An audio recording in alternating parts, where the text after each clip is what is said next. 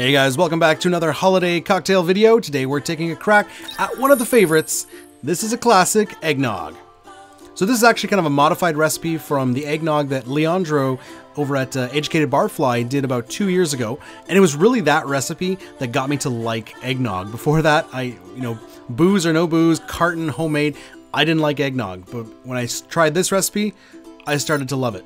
So it's going to start with 3/4 ounce of bourbon. So a lot of eggnog recipes use bourbon, a lot use rum. We're using both in this recipe. So we start with 3/4 ounce of bourbon, and we're gonna do the same amount of rum. I'm using Appleton Estate, love that rum. So 3/4 ounce. Don't forget to subscribe, guys, hit that bell, get notified when we release new content. So yeah, a good 1.5 ounces of booze in our single serve eggnog. So this is a boozy one. Next up, we need to sweeten our eggnog, so we're going to do 3/4 ounce of simple syrup. Sounds like a lot, but we want a good amount of sweetness in this drink. All right, next up, we've got our cream. Heavy cream, we're going to do 1.5 ounces.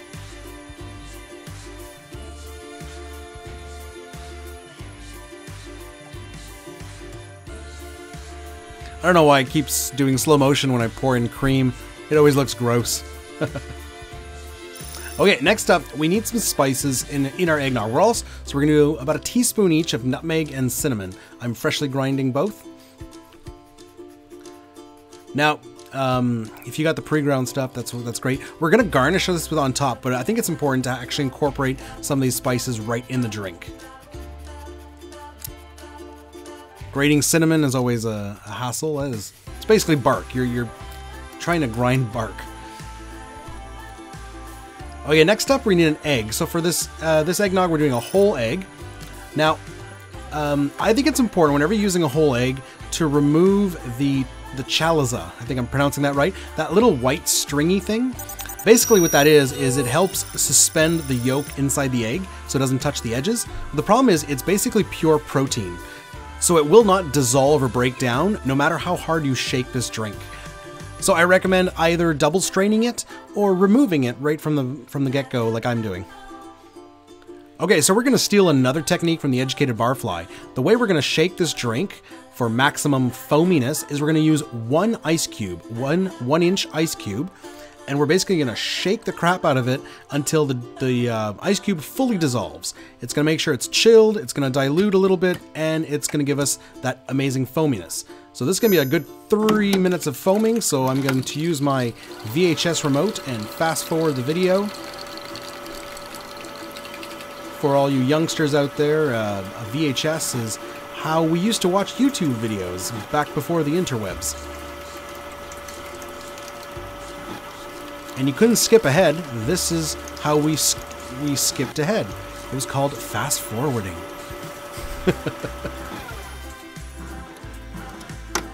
Okay, so that was about 3-4 minutes of non-stop shaking. My arms are tired, but it's worth it. I'm gonna serve this in an Irish coffee mug. You could serve it in a rocks glass, or heck, if you've got those moose glasses from Christmas Vacation, that would be absolutely perfect.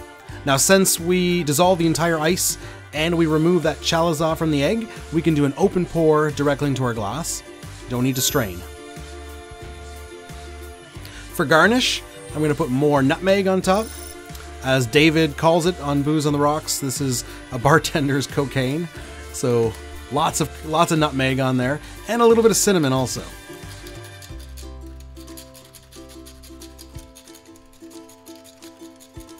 More bark grating.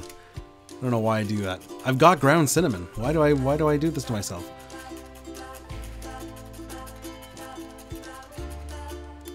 Okay, I also like to garnish with some Luxardo cherries. I think they're really decadent, and it goes well with the rich creaminess of the eggnog, and it just looks great. So there you have it, guys. There is the classic eggnog. This is the way I like to drink it.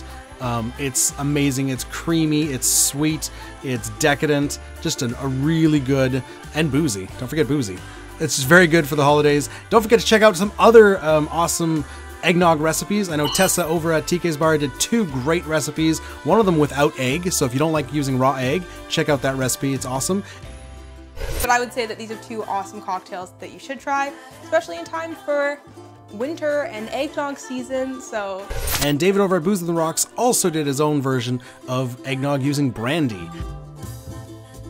It's creamy, it's nicely balanced, it's just sweet enough. You get hints of the brandy in the port, a little bit of a creamy mouthfeel. Oh.